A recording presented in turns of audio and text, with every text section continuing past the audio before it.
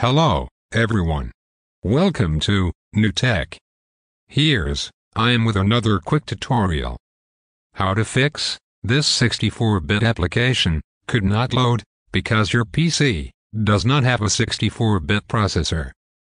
Now, let's start. First of all, power off your running virtual machine. Then, right-click on your virtual machine and click on the settings. After that, navigate to General. Then, onto the version, choose Other or Unknown 64-bit and click OK to save. Now, start your virtual machine again. Great. It's working. Okay. That's it for today.